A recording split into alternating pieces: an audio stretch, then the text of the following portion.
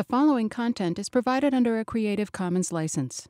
Your support will help MIT OpenCourseware continue to offer high-quality educational resources for free.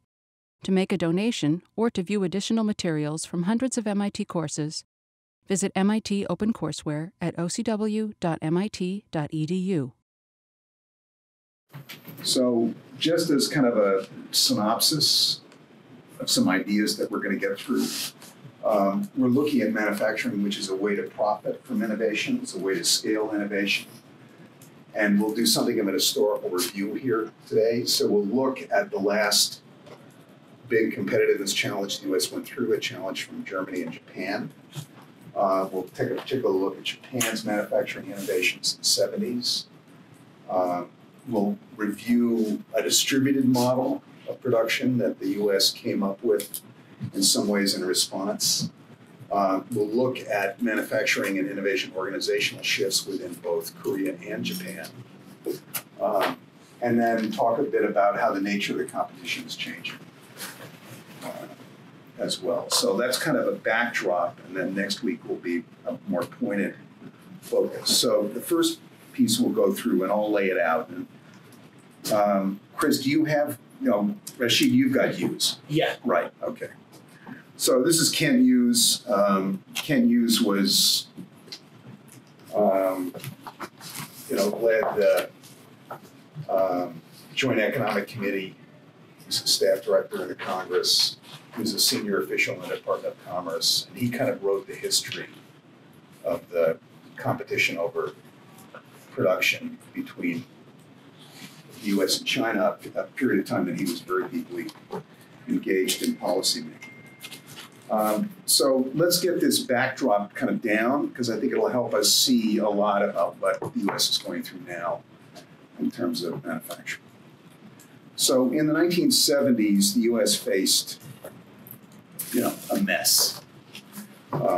Intractable high inflation, declining productivity growth, therefore a slow growth rate, rising economic competition, rising national anger, frustration with government, sound familiar? And the U.S. model of kind of pretty unfettered markets, of limited government support for industry, was a very different innovation model, innovation system, than what Japan and Germany were pursuing. And that in turn led to the beginnings of what could be called in the U.S. a national competitiveness strategy. So the essential elements of that history, the initial response to Japan's development of quality manufacturing, which we'll get into in a minute, there were different responses from each party. And these will be familiar to you as well.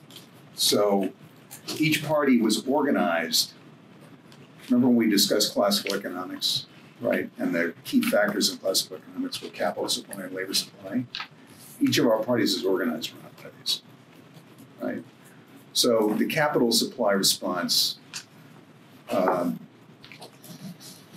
came from the Republican side, and Congressman Jack Kemp of Buffalo and Bill Roth, who was chairman of the Finance Committee in the Senate from Delaware, their argument was, let's adjust marginal tax rates that'll spur capital availability and investment, and we'll recover.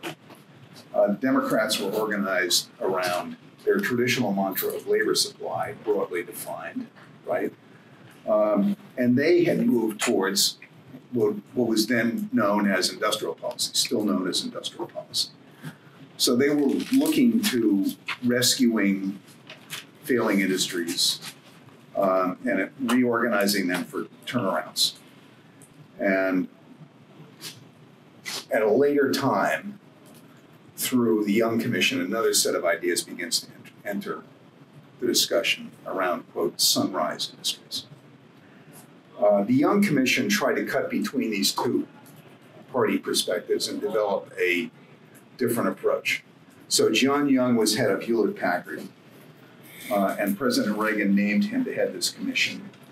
And their focus was on national competitiveness. And they concurred that things like fiscal and monetary policy are important, but they were also interested in what the innovation side and the research side could do. So it was not simply a governmental role in basic research, but basic technology. And they developed a model that was public-private partnership that was industry-led, and the term partnership nation, emerged from some of their work. So this was, in effect, a third way out of the box. The two parties had their underlying theories, and Young walks in with a different kind of approach. So he's out of the Silicon Valley. He's used to working with DARPA and the Defense Department, so he's not afraid of government and its technology support role. And it's kind of this whole effort was called the New Growth Compact, right? So it was an attempt to cut between the parties and develop a series of new programmatic elements. So some of the things that eventually emerged, not specifically from their recommendations necessarily, but emerged over time, were created as cooperative R&D agreements with industry between governmental laboratories and industry. So in other words, we've got these snappy governmental labs. Little emerges from them. Could we do cooperative agreements to get technologies out of the labs into the hands of industry? It's a new tool. The Bayh-Dole Act comes out of the same time period, which prior to the Bayh-Dole Act, the federal government owned the fruits of the research that it supported at universities. Now, the federal government is not a commercial entity, so nothing happened to it. So it was moved to shelves, right? The IP was not really utilized. So the Bayh and Dole came up with the idea of giving the universities that had sponsored the research activities, supported the research activities with federal funds, let's give them ownership. And they in turn typically share it with their researchers and give them a vested stake in developing the technologies that the research is leading to. So this plays a really critical role in starting to put universities on the playing field as innovation actors, right? It gives them a stake in the outcomes of their research. The Advanced Technology Program and the Manufacturing Extension Program come out of the Commerce Department in an attempt to introduce both new technologies and an attempt to, in the MEP program, to bring the advances Japan had been pushing on quality production into small U.S. manufacturers. There were education proposals. The attitude was essentially pro-trade. In other words, don't ignore the world, let's be successful at trade and be innovative at trade.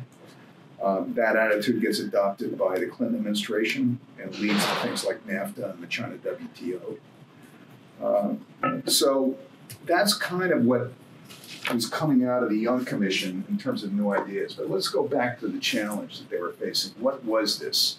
What was this new model around production that Japan was launching? And I would argue that was big enough so that it in fact amounted to a significant innovation wave. And it was the one wave that the US missed in the second half of the 20th century. So Japan hit on innovating in manufacturing as a way towards its own competitiveness as a leading world economic power. And before the 1970s, the US had come up with a way of dealing with quality. It was called the quality price trade-off. So in our mass production system, the US essentially came up with most of the elements of mass production starting around the 1840s and moving, for 100 years. The US became the dominant we had really invented mass production at huge scale. And we were selling manufactured goods into a continent-sized economy, the first continent-sized economy that existed in the world, really. And part of the mass production idea was never stop the production line. Always keep it moving, always keep producing. And how do you deal with quality? Well, you do a statistical analysis of the products you were producing. You would decide that some fixed percentage were not meeting those quality standards. And so at the end of the system, after you would produce the goods, you would have an inspection group throw out whatever it was, 1.8%, 2.4%, whatever the statistical number told you, after the production system had been developed. Quality is really how good is the product. Quality control is what's the unit of, are there units of equal quality, right, across all that you're producing. Japan came up with a completely different system and a much better system. And it was called here the Toyota model, but it was pervasive in Japanese manufacturing. So the idea here was build quality into each product, not at the end of the system throw a bunch of stuff away, ensure that the entire system is working to ensure quality. And anyone, any worker, can stop the production line if they see a quality problem. So catch it at the beginning and build quality into your entire production process. The idea came actually from an American named Edward Deming, and he was unable to persuade US manufacturers to adopt this model. So he takes it to Japan, and we sense Japan's rich culture here around craftsmanship, right? It fits wonderfully with it, right? So this is, Japanese samurai culture, of course, respects the samurai, but accords almost equivalent respect to the sword maker, right? Who is almost equally as famous. So there's a huge focus on high quality and craftsmanship in Japanese culture. So what Deming is saying fits with the kind of culture of Japan. There are other pieces that Japan comes up with, just-in-time inventory. In other words, a major burden that manufacturers face is that they have to store up a lot of inventory to have enough goods available for the marketplace. But when you hit an economic downturn, then you're stuck with this massive inventory that you can't get rid of, right? And it becomes a huge cost burden on your system. Japan's idea was produce for what the market is actually absorbing. In other words, produce just in time to get it to market.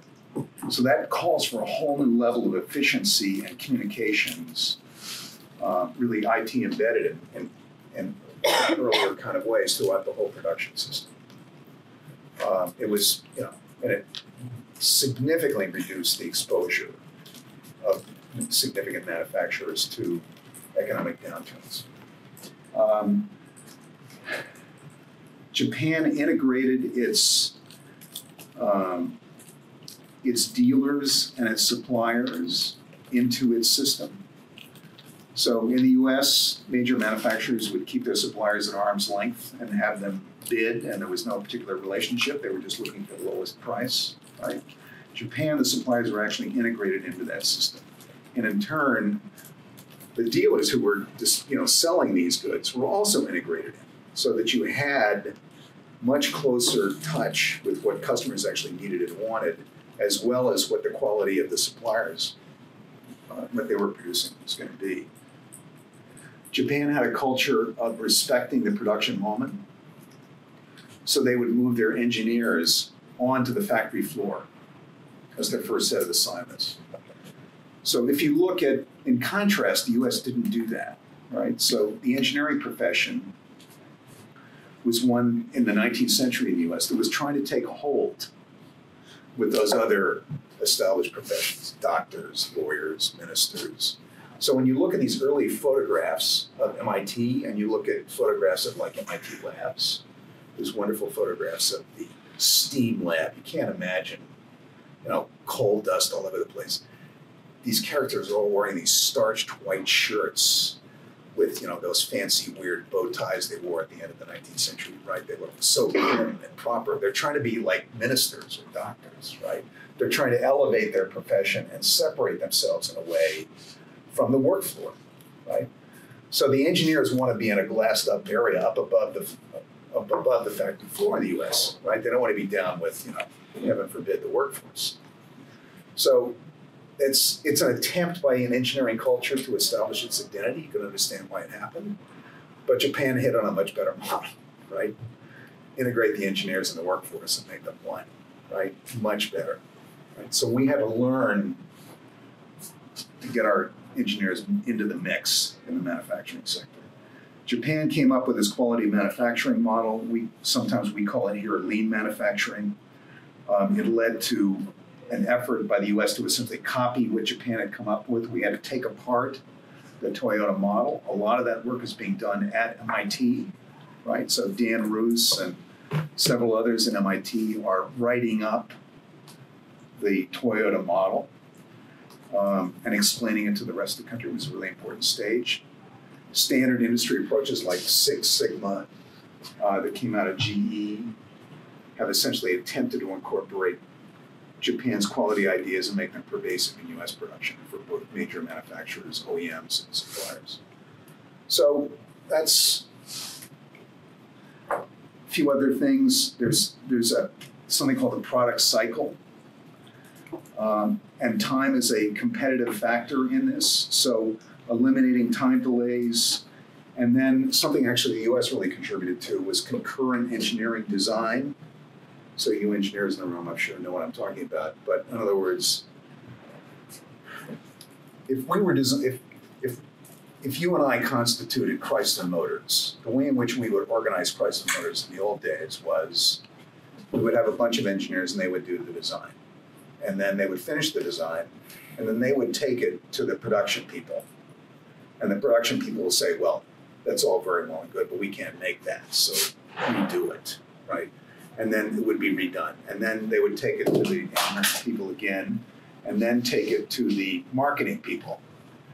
And the marketing people would say, well, that's all very well and good, what you engineering people have done and what your factory floor people have done, but we can't sell this thing. So completely redo it. In other words, it was a stage-by-stage process with every stage having a veto.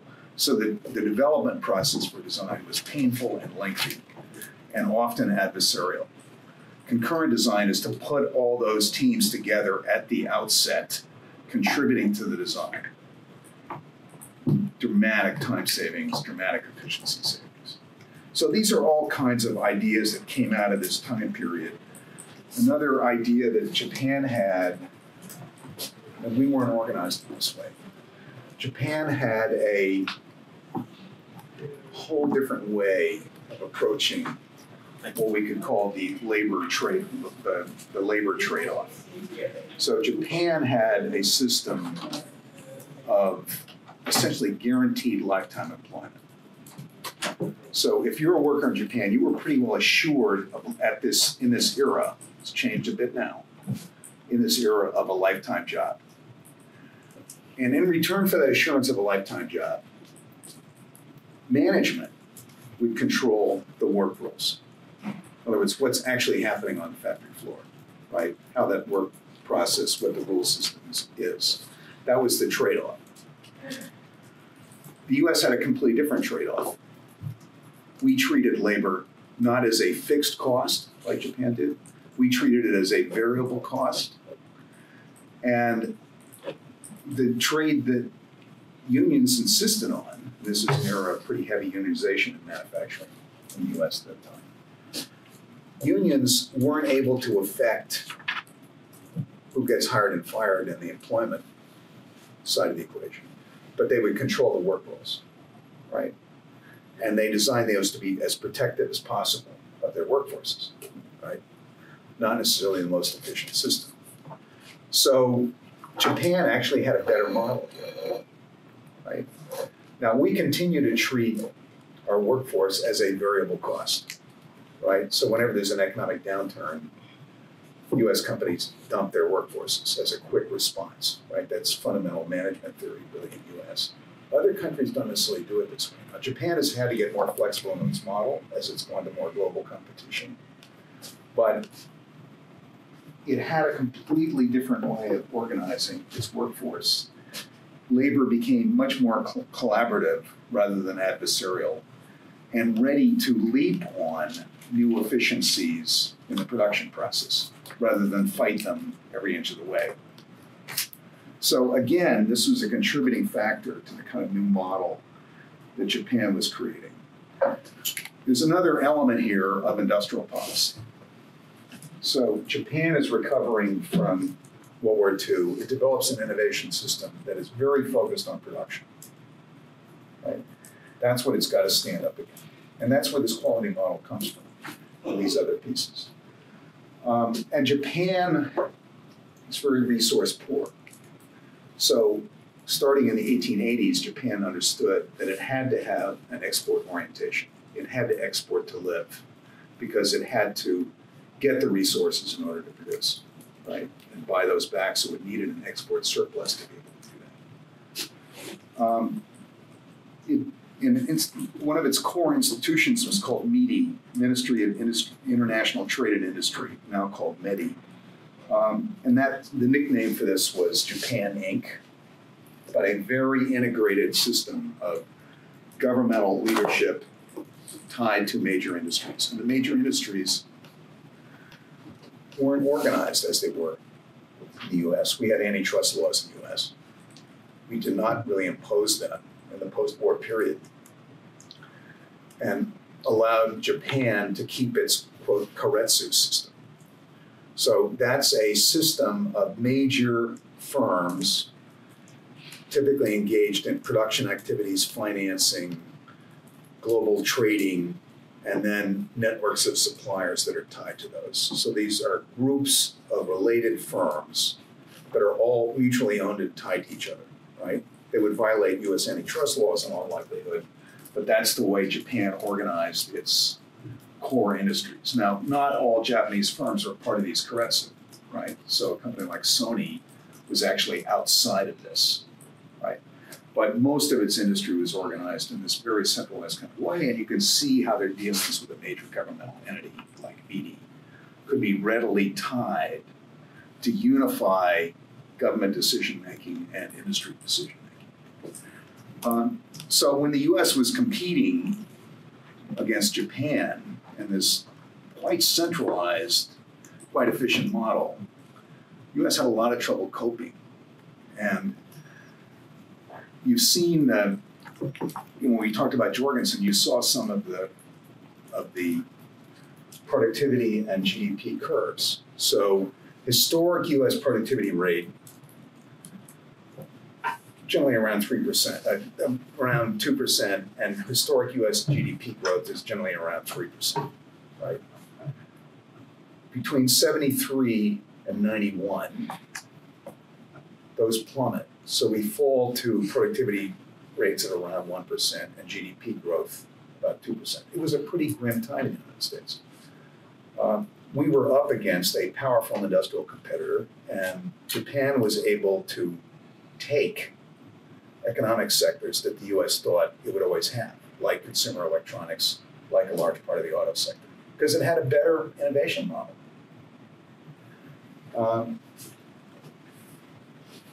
So that's, in a very brief period of time, that's kind of what happened in the 70s and 80s. The U.S. response, as I suggested earlier, was that we would attempt to copy Japan on quality, and we called it lean manufacturing, but we would attempt to replicate as much as we could of that Toyota model, and by and large, our industries have pretty well done that. But we also kept a focus on our very strong innovation system. So we launch in the 1990s the IT innovation wave, which Japan misses, right? And if you get your economy to a leadership right to the edge of the technological frontier, and you organize your economy around leading innovation ways, which Japan had just organized its economy around doing, around a new production system, and then you miss a wave, it can be pretty unpleasant, right? So it was unpleasant in the U.S. when we missed a wave in the 70s and 80s, but then things got tough for Japan. Now that's not the only factor that's going on. There's macro economic factors, there's demographic factors, there's a series of things that are occurring simultaneously in Japan, but one part of the story is around missing this innovation wave. So that was the kind of response that the U.S. came up with. It used its innovation system to develop effectively radical innovations in the IT space and create whole new industries. So we pursue radical innovation in a way, not consciously, but in a way that was effectively our response. Why don't we stop there and go through the sheets and discussion of Kent Hughes. Yeah. So in Kent Hughes, I think he really talks about sort of this 80s period in Japan and then really isolates this sort of U.S. response. So how is the U.S. going to respond to kind of larger problems with our manufacturing system and really competing on that global scale now that Japan sort of captured a lot of things going on with quality manufacturing and that sort of innovation wave. I think one of the really important things that he talks about is sort of this bureaucratic climate. So there's a lot going on sort of with trade on the international scale, but bringing it back home to the U.S., like you have to get a lot of people on board in order for you to sort of move forward in this cohesive way, unless you're like riding an innovation wave. And so we're set up in a radically different way than Japan, and we have to kind of figure out what to do. And so talking about Ronald Reagan's response, I think it was pretty cool and important that Ronald Reagan sort of exercises his discretion with this Commission on Industrial Competitiveness with John Young. So I was just wondering if any of you guys had any feelings on sort of the presidential power to not only kind of highlight issues, but sort of take the lead and take action separate from all the bureaucratic dealings.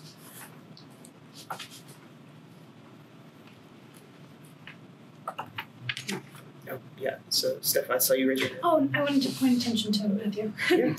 I mean, I thought when I was reading it that he was actually quite slow to act on it, and it was really Congress that kind of pushed the efforts.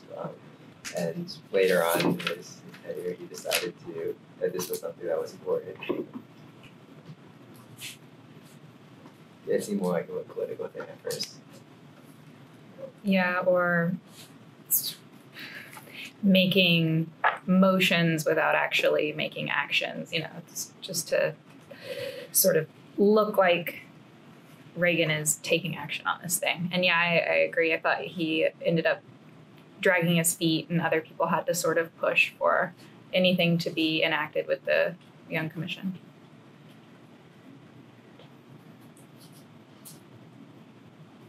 So I think one of the big pieces in this Young Commission is how they decide to like choose members, and they pick kind of large manufacturers and industry, and they start with John Young. But I thought it was interesting how like he didn't get to sort of handpick the members that he'd like to be on his own commission. I thought like that might be a little bit short-sighted, considering he's going to have to like work with all these people, and it might be a way of sort of to drag your feet. But I thought the sort of what came out of the commission, which is this new report, which highlights like a lot of these sort of transformative things, sort of would have never happened if he didn't sort of grab from all these places in industry and manufacturers. But is there any sort of merit to sort of bringing these people in, having them work on this commission and then publish this report, even though we don't sort of act on it, but you see like all of these things that he highlighted in sort of like New Growth Compact, maybe like 10 years down the line, like might really be important. And sort of this lays the groundwork for, 5 or 10 years in the future when you're ready to sort of act on these things. So I guess my question would be, is there merit to sort of, even if it's kind of haphazard attempt at addressing the issues, is it a still important metric? Maybe not now, but like 5 or 10 years down the line. Yeah, I think so. And with the Young Commission, I think that out of that commission, Young decided to form, what's the name? I'm blanking on it, but that it still exists today. I looked it up. The Council on Competitiveness. Yes, exactly. So yes, there are lasting knowledge and wisdom from a commission like this. So yeah, definitely it's better than nothing. It's better than sticking your head in the ground. I think some of the stuff they put forward is definitely extremely useful. It's there, it's published, it's accessible. Yeah. I think it's one of those better late than never things, right? Because it only seems to happen that I don't know if this is a trend with the U.S. or like countries in general, but it only seems that they put in all this effort for one specific issue when something's going wrong, right? Why not prevent things from going wrong in the first place? I don't know. The government seem to be really hesitant to change their ways surrounding their views on specific policies around innovation. So, like I said, better late than never. But in my opinion, it'd be better. Why didn't they do this decades before? I think the question I asked with relation to this reading is Hughes largely characterizes domestic policymaking as reactionary, and I agree.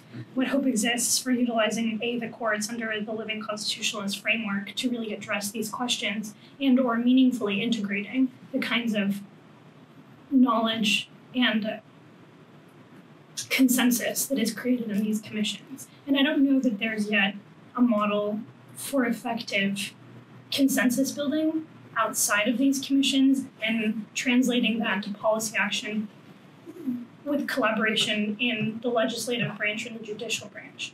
And that's, I think, where your point sort of comes into action, that there is an opportunity for proactive policymaking, but it has to be integrated with discussions around the branches. It can't just be isolated in one branch, because then, as Hughes pointed out, there's going to be competition amongst them on what the right thing is to do. So that brings maybe my follow-up question. Might be able to help us out here. So I think the president, in this way, really was able to just kind of use his power to this exercise and kind of call for this studying commission. Is there a way for sort of legislators to kind of do the same thing? Let's say I'm the committee on energy. Can I call for a study, or the committee or the section of Congress that deals with manufacturing? Can they sort of call for a study in the same way, and then maybe work with the executive branch to kind of do the same thing? I mean, just a comment, from my background experience, I've worked in the Senate for about 15 years. Yes, the committees of Congress can function on an ongoing basis to try and identify, Kevin, exactly the problem you are raising, which is be a little foresighted. Some committees are obviously much better at this than others historically, but there's no guarantees, and frankly, government tends to respond to crisis. And if there's not a crisis, it's hard to get it mobilized, organizing, and moving to be foresighted. That's not necessarily all bad, right? There's advantages of having limits on governmental intervention here. And if the system is working fairly well, you probably don't want governmental intervention. It's only when you hit a crisis moment that you probably want it to fall into place. I understand, though, your points about wouldn't it be better if we were watching all this stuff all the time. So there is that reality. You've got to hope that somebody is, somewhere in the society, is undertaking that review. But it's not something government is terribly good at. And it typically responds to a crisis in a short-term kind of way. So we came up with these various mechanisms. None could really be called a competitiveness strategy. We came up with a bunch of pieces, right? One piece that's not on here was Semitech, which is an attempt to deal with Japan's effort to really capture the semiconductor sector, which had, again, produced very high-quality production capabilities in semiconductor chips, particularly DRAMs. And the U.S. was producing a lot of chips, but they were not as high quality, and the manufacturing process was not as efficient as Japan was. So Canada and Nikon were posed to be able to capture a very large part of that sector. The solution the U.S. came up with, and again, this is DoD, Department of Defense, which viewed semiconductors as a pretty critical national security technology, because it was embedded in all kinds of critical defense technologies.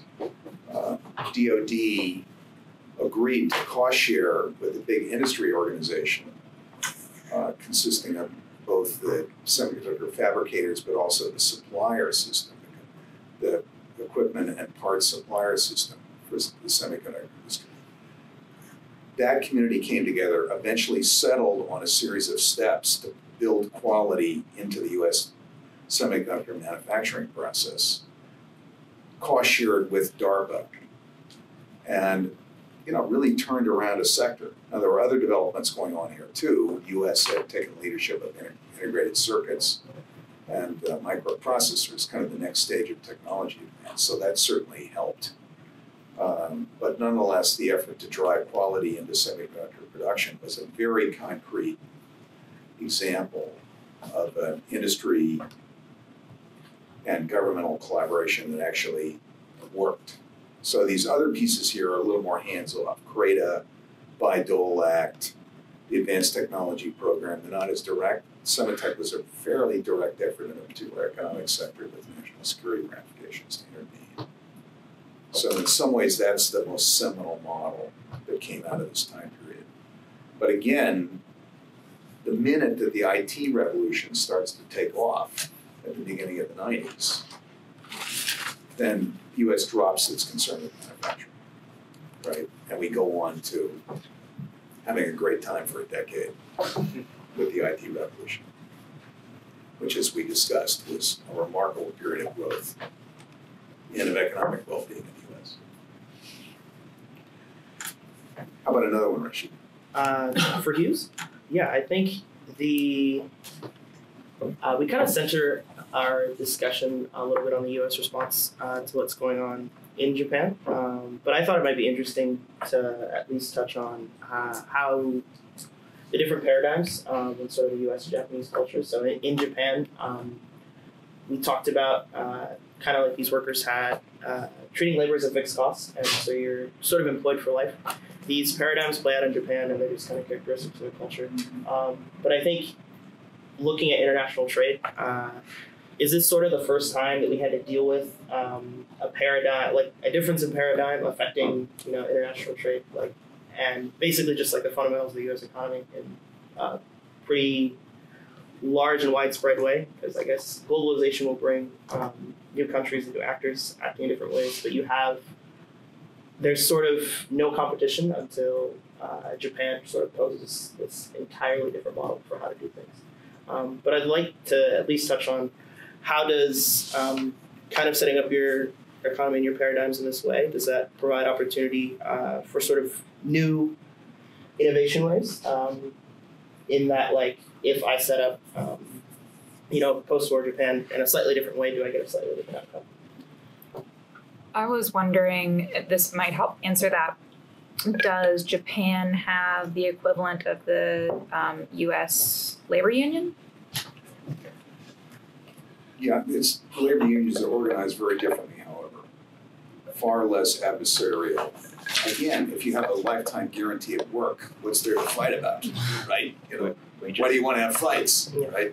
Wages. Instead, they're much more collaborative institutions that tend towards moving towards great efficiency to promote their company's performance. There's much greater incentive for collaboration, in the system they set up. Now, again, some of that is faded as Japan has entered a much more, globalized, competitive world of competition than it faced as its system was emerging. But the trade-off of,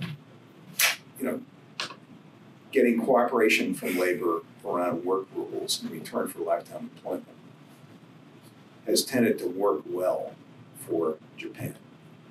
In fact, the U.S. auto industry was actually moving in that direction,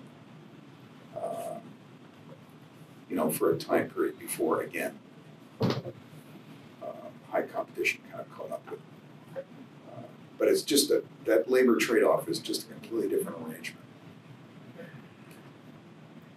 Look, we can look at, I don't want to underestimate these big macro factors that are playing here, right? So at the end of the World War II era, the U.S. and the developed world,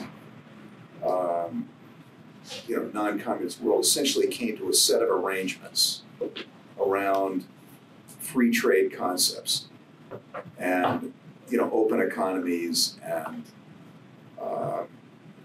lowering tariff and trade barriers and so forth. And that was a consensus system of the time.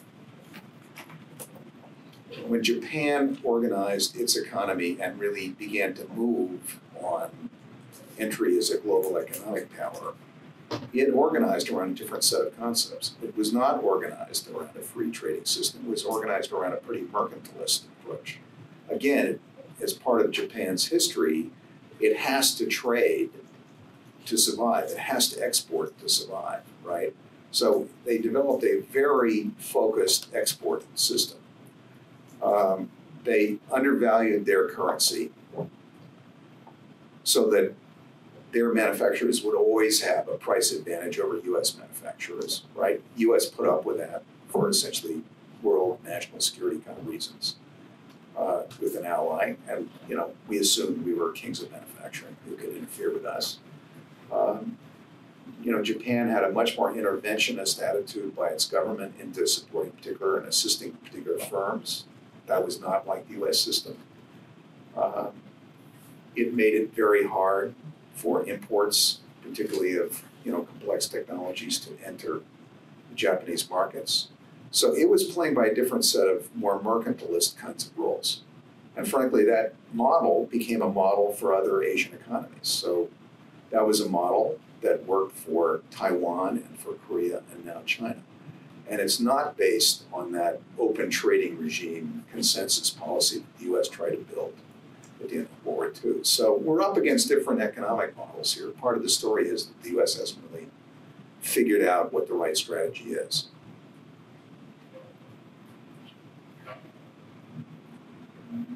But Rashid, I think I interrupted your ability to get answers to your question, Dave.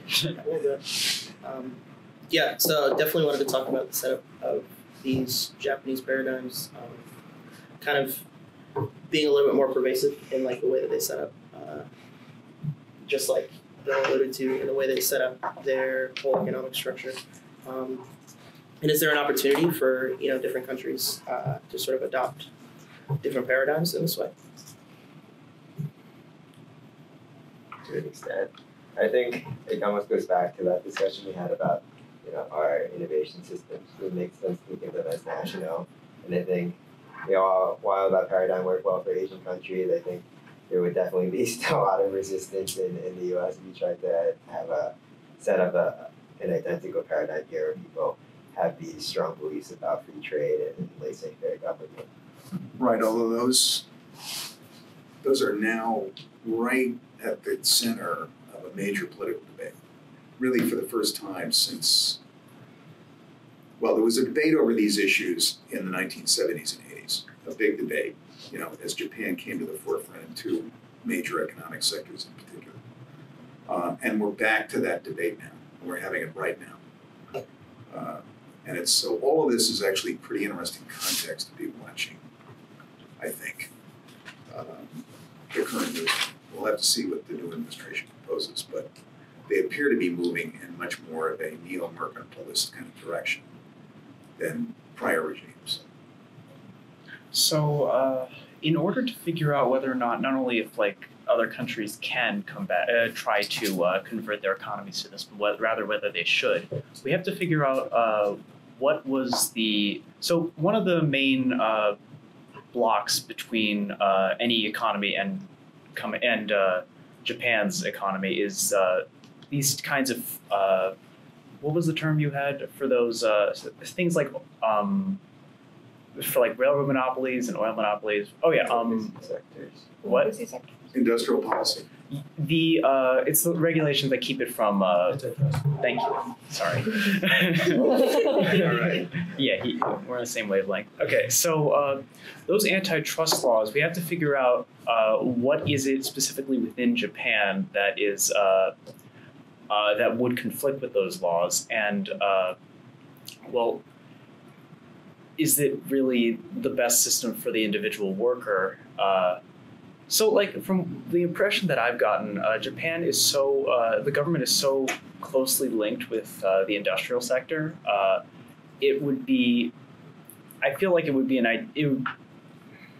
I'm not sure how that transition could occur. It's kind of like because they just had come out from World War II, they had the opportunity to restructure from the ground up. So I'm not sure if you could take an economy that's already based, even if it's a better system, and I'm not sure that you can just revamp it, at least in any reasonable amount of time. I do agree with that in that there's also historical and cultural factors to consider. Like a lot about how America views itself as like you're pulling yourself up by your bootstraps and like competitively like getting ahead, less so than this kind of more collaborative like industrial conglomerate that is making sure everyone's okay. So I think it could encounter resistance in cultures like ours where that's not as respected.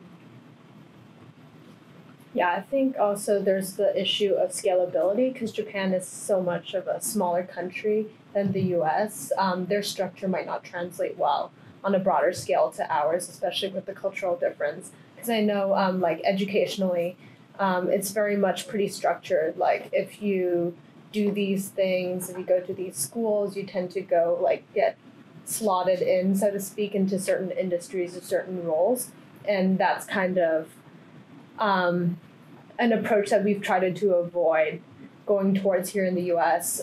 We kind of promote, oh, you can go into whatever field you want. You don't necessarily have to, go on a certain path. So I think there's definitely differences fundamentally in ideology that prevent kind of the same model being imposed upon both countries.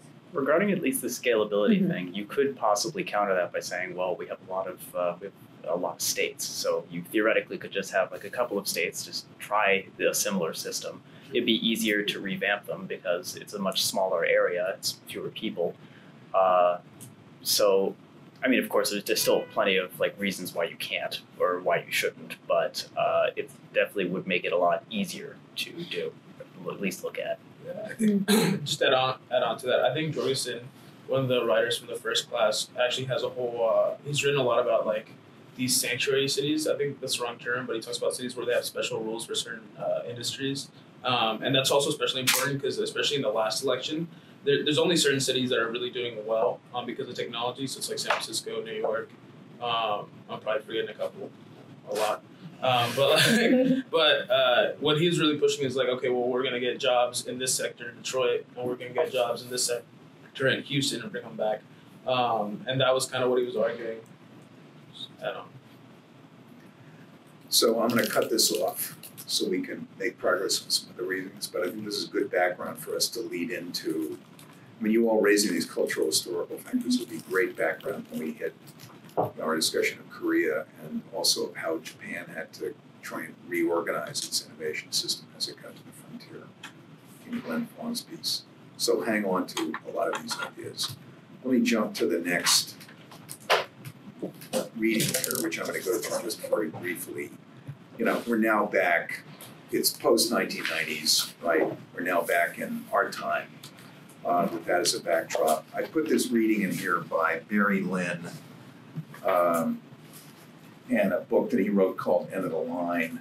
It's not a book that I have a lot of agreement with, but there's an interesting historical perspective here that I especially want you to get a handle on, particularly given the conversation we've just been having about history and culture. So Barry Lynn argues that there's essentially three periods of U.S. kind of manufacturing industrial history. There is a period between Alexander Hamilton and, we'll call it 1945, the end of World War II, right? And, I mean, Hamilton is an absolutely critical figure in U.S. economic history because he had a remarkably big picture of what the U.S. economy could become, a bigger picture than anybody of his time, I would argue, in the political system. And his fundamental understanding was that in this era of a small new power faced with much larger contending European nations, that the only way that the U.S. keeps its independence is by building a strong, independent commercial economy, right? So Thomas Jefferson at the same time is devoted to an agricultural economy and a concept of yeoman farmer, and that's how democracy is going to take place.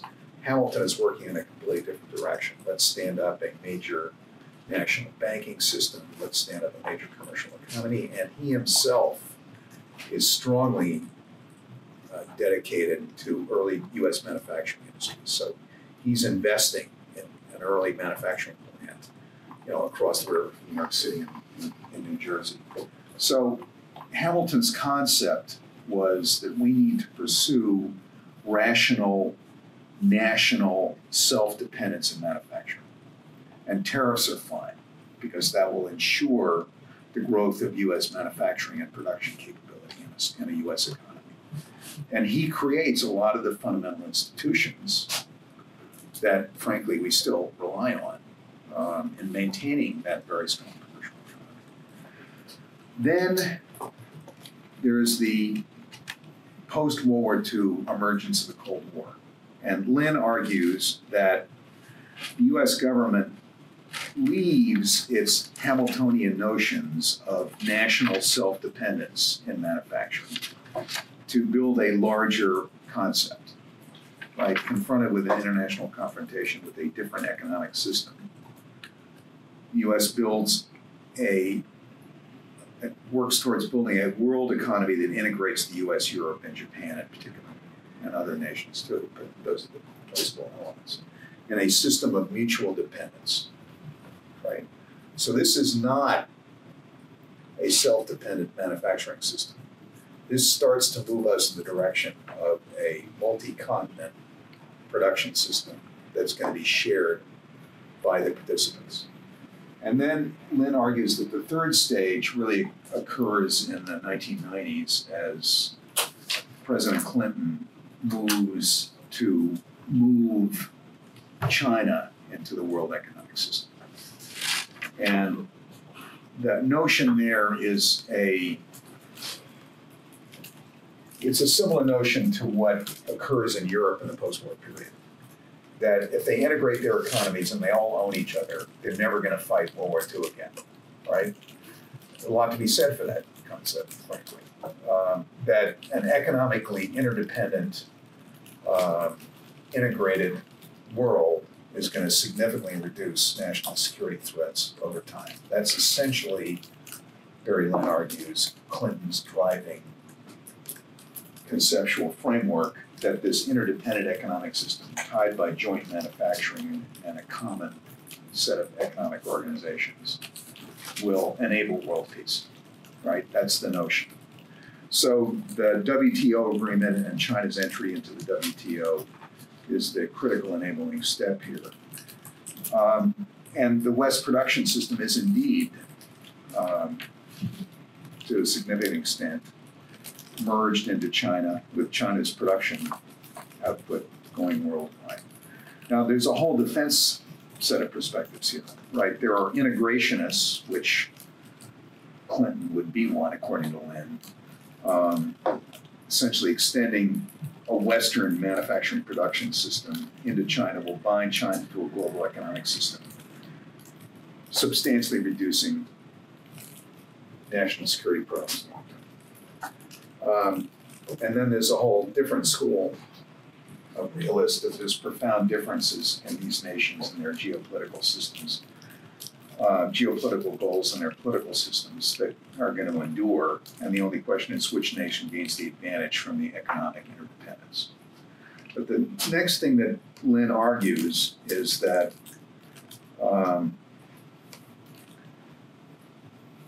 this globalism has created its own economic determinism, right? That a new global economic system has in fact emerged here that nobody's really in charge of, right? That no separate country or even groups of countries can manage, that it's larger than the ability of these countries to manage. So Lynn writes this before the 2008 financial meltdown, which is truly a world phenomenon, driven by failures in this country, but pervasive worldwide.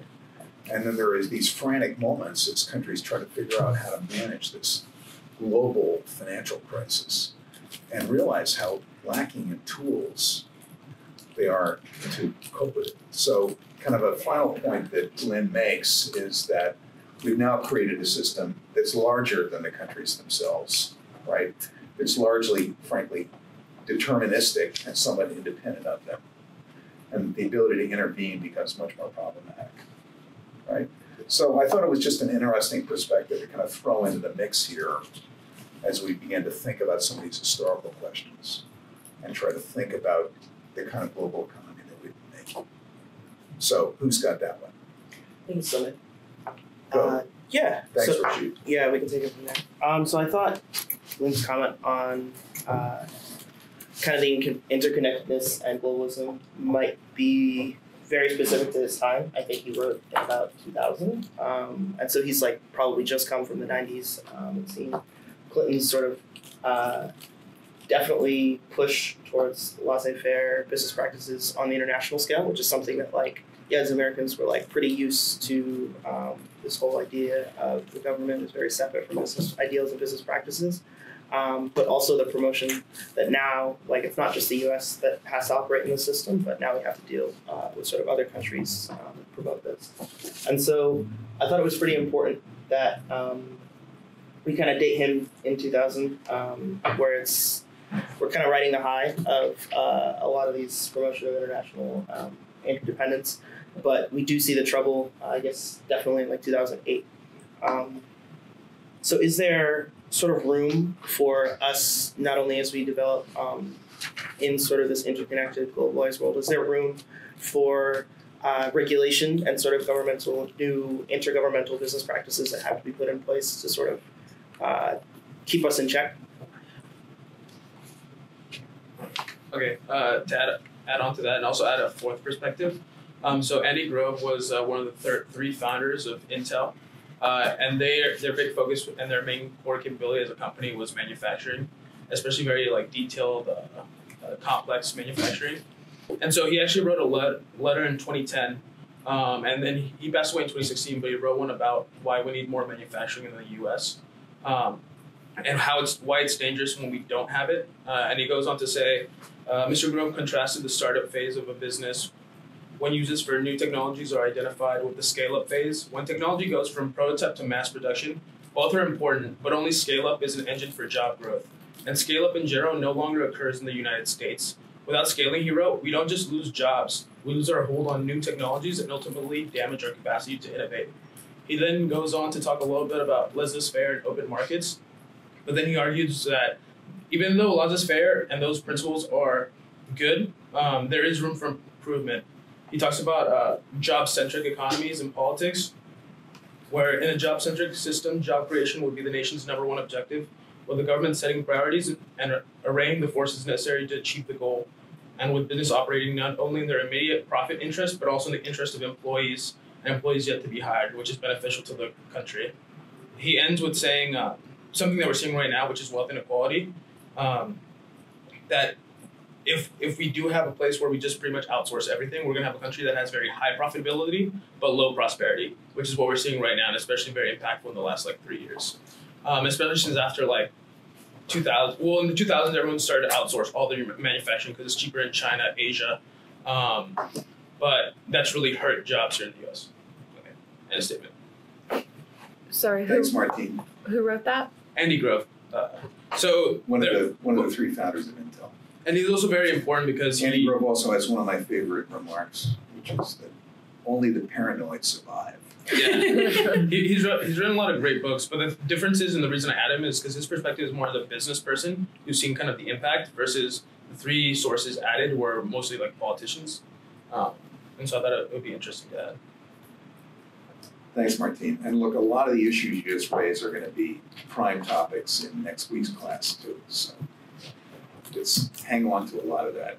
We can discuss it here too, of course, but would it be acceptable and or appropriate to do a straw poll of who agreed overall with Lynn's argument versus who didn't? With Barry Lynn? Yeah. Sure. Can we straw poll who generally thought that Now, we should which be part saying of his this? argument? Yeah, which is I mean, Gray. oh, so I think the piece I was missing in your analysis, Bill, about his argument on Clinton is that he didn't think that was a good idea. He didn't appreciate the integrative approach because he felt that the invisible hand that we had all presumed to exist that would effectively regulate the market and ensure that everyone was acting in not only their own self-interest, but also in the self-interest of the system being sustainable, was dangerous because it could collapse, and then it did. So overall, I agree with that component, and I guess that's what I'm curious about other people's perspectives on. Do we think that his conception of how laissez-faire is implemented is generally applicable or not? I mean, that's a good summary of the point that Lynn brings us to, so thank you for pushing on that. Agree with some caveats. Oh, we're fan voting. Yeah. Oh, No. but Okay, yeah, I wasn't let's sure. simplify the statement though. Yeah. Like, just keep it as a true Yeah, that false. was a, yeah. Do we think laissez-faire economies are dangerous in the way that Lynn has articulated them? Yes, do we? Yeah, do pretty we? Okay, who does not? Who does not? Who thinks laissez-faire is good? With caveats. Okay. Have you heard of the Great Depression?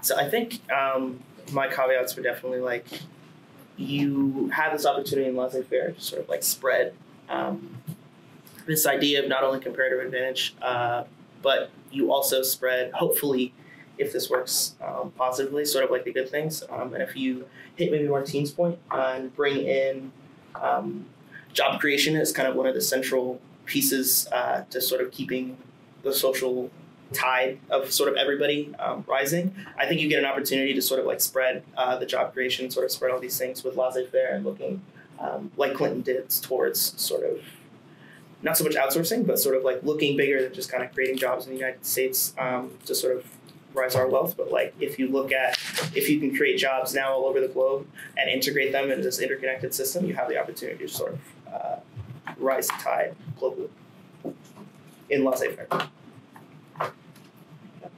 I just think the main point I got from Lynn's writing is that like systems with single point failures are dangerous, and I feel like that would be true on any scale. He's just talking about like now we're on such a bigger scale that it's going to affect everyone. But I think that at the national scale, that would still be dangerous. Like any system that has single point failures is a concern. But I don't necessarily agree with the fact that he thinks that can't be corrected while still having a like somewhat laissez-faire system. Like I do think it would require some regulations, but like even if it was just having a few plants that make semiconductors outside of Taiwan, like that, I feel like that could be not a huge imposition on laissez-faire and reduce this like single point failure problem. Actually, when I was reading that, I was thinking, would it really be safer than to have every factory making every component of the phone all in the United States? Like, wouldn't that just geographically cause you to be less diverse? Yeah, I think that's interesting because he uses language to make it seem like this is what a globally distributed architecture looks like. But I agree. I think if you have all of your manufacturing or something concentrated in one geographical area, it's not globalization. It's not really a very complex or integrated system. It just happens to be far away from your country. That doesn't make it global. Would we conceive of Lynn's argument as America first then? Yeah, I've been thinking about that. Yeah, I mean, Lynn is painting, a dark side here. And he's painting a portrayal of opening up this system. And then the system itself begins to take control, right? This globalized financial system itself begins to take control and minimize the ability of any of the players to impact or affect them. So it's a fundamental statement about the fragility and lack of resilience and your single point of failure point is well taken, Chloe. It's a dark picture here, and what makes it intriguing, the only reason why I still keep it in here, is that sure enough, that's exactly what we ended up with in 2008. And boy, that was so close to a really massive worldwide depression that it's painful to even contemplate. So I put it in as kind of a useful warning lesson, but also a lesson about how we've moved in the international organization of our economy from a nation-centered to an ally-centered to a truly globalized kind of orientation here. And what are the implications of that? We need to keep thinking about this. Going back to that whole the 2008 collapse, you were saying that it's very difficult to regulate some sort of financial system that reaches across borders. But at least with the 2008 crisis, a lot of the collapse stemmed directly from the U.S., which means that at least with the collapse of that form, U.S. regulations clearly would have helped significantly and would have prevented the crisis altogether. So my feeling is, at least if we're going to use that as the example, then it just isn't. I don't know how true it is then that we can't actually regulate this system. Because if you have like all these countries that are all ignoring natural disasters like happened in Taiwan, if all these separate countries are regulating their industries properly in order to make sure that no bank is quote unquote too big to fail, then I don't see how the system could collapse if all the individual components are doing what they should be. So let me put this in a different way. Sure. I think this is significant. We've been talking about innovation wave. I think this is a significant argument that the explosion of the financial services sector, the incredibly rapid growth of the financial services sector in the 1990s and the 2000s, that's an innovation wave. There certainly were technological innovations that were at the heart of this. The IT revolution was clearly a great organizing factor. The ability to bring mathematics to bear, to work on the problem of big data and initial kinds of analytics, to bring algorithms to bear on market trading. These were all significant technology advances that were enablers of creating a truly globalized system.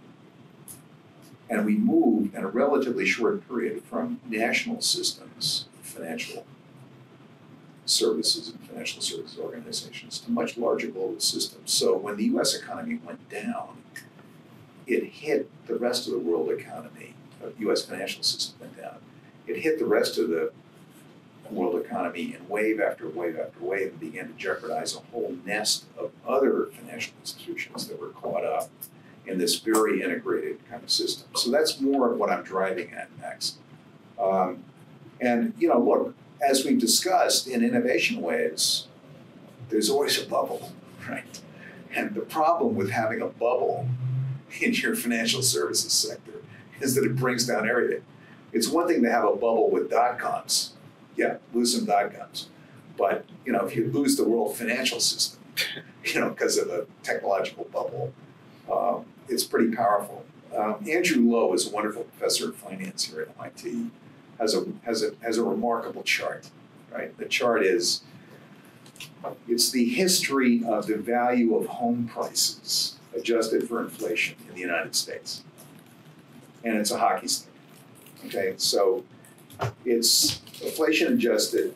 It's flat, and the numbers start getting put together in about the 1880s. And you go along the 1880s, there's the Great Depression, right? A couple of recessions, but it's pretty stable.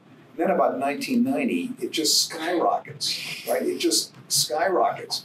And you wonder, what were we thinking? I mean, this is clearly going to be a bubble. Why was it the financial services sector decided that the ultimate fundamental unit of value in the world financial order is going to be the American home mortgage? Why did we do this, right? What were we thinking? But in a way, that's exactly what we do. Now, Andrew goes on to make an argument. We developed all these very interesting new financial tools in the course of that innovation wave. He wouldn't necessarily call it an innovation wave, but I would. Let's figure out if we can settle on some better units of value, right, than the American home mortgage, right? Is there a way to drive investment, which we can now mobilize at a global scale, onto much better units of value? So the project he's been involved in has been, can we drive it on innovation-based research? Can we create agglomerations of really major capital, not just 60 billion a year in a $19 trillion economy of venture capital, but real numbers, right? And move those larger numbers onto the innovation system. So he's working on health research in particular. But it's, it's an interesting concept, and in a way it comes out of trying to wrestle with some of the points that Barry Lynn kind of put on the table. Rashid, a closing thought? Yeah, so I think Barry Lynn probably takes maybe a different position than in the time that he was talking about her too. I think if he had said this in the room, Bill Clinton, we would have gotten to an interesting discussion. But I was actually just wondering if we could talk about this, like a little bit more of the critical reception. In maybe 2005 when he publishes this, is he like the first guy to say like maybe laissez-faire wasn't a good idea, guys? And then we see the after effects afterward. But critically, like I think reading this, I was pretty kind of taken aback by a lot of the things that he's saying. Like, is this sort of maybe not politically, but like socially acceptable thought in the U.S. in maybe 2005? Yeah, it's a moment of dissonance in our reading list, right? It's a little contrarian. So just like Charles Schulz is contrarian last week, Barry Lynn is contrarian this week. So good summary. Thank you, Rashid.